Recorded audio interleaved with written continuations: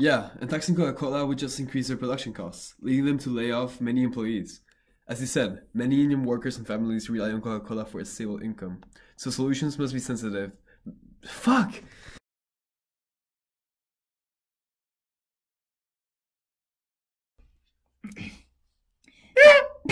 Yeah. Okay. This results in the welfare loss. The damage dealt in society as a result of exceeding the marginal cost. Fuck. Okay, no, es like, esa es la primera cosa. No.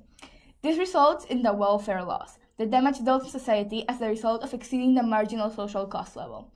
Pretty much the inefficiency as a fuck. Okay. Try again. Wait. Free lives, okay.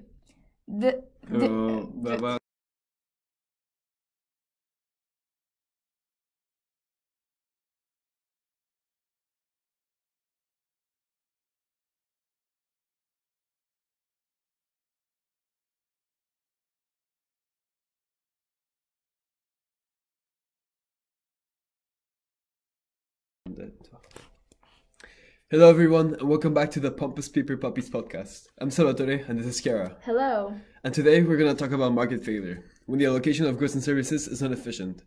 With that in mind, have you ever drank Coca-Cola? Of course you have, but did you know that CSE has discovered it's quite shit? It's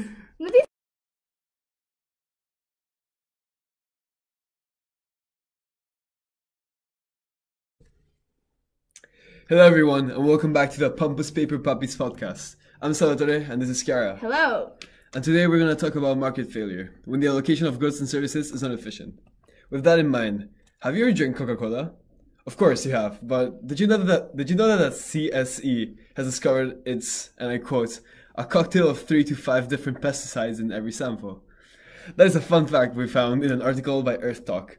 The article is about our topic today, a prominent example of a failing market. Chiara, could you inform us? Okay, so last year in April, FOTCO released that article that discussed the issue of Coca-Cola's contaminating production in India. The illegal abuse of local water reserves has triggered several droughts.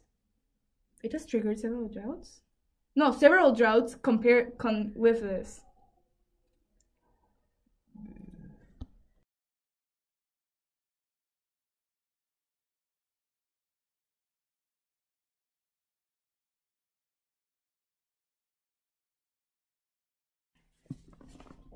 Fuck! Okay.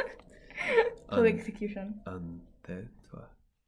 Hello everyone, and welcome back to the Pompous Puppies podcast. I'm Salvatore, and this is Chiara. Hello. And today we're going to be talking about market failure, when the allocation of goods and services is not efficient. With that in mind, have you ever drank Coca-Cola? Of course you have, but did you know that the CSE has discovered it's, and I quote, a cocktail of 3 to 5 different pesticides in every sample?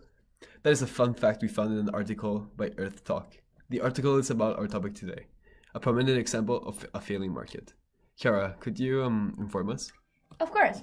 So, last year in April, FOTCO released that article to discuss the issues of Coca-Cola contaminating production in... Sorry. Okay. Try again. Okay. So, wait. Of course. So, last year in April, FOTCO released that article to discuss the issue of Coca-Cola's contaminating production in India. The illegal abuse of local water reserves, combined with an ongoing drought, has forced civilians to walk up to 5 kilometers to get clean water supplied by the government. And to top it all off, Coca-Cola offers free fertilizer to local farmers, which is just waste sludge from the production. The civilians' protests led the Indian government to shut down one of the 58 factories Coca-Cola has in India.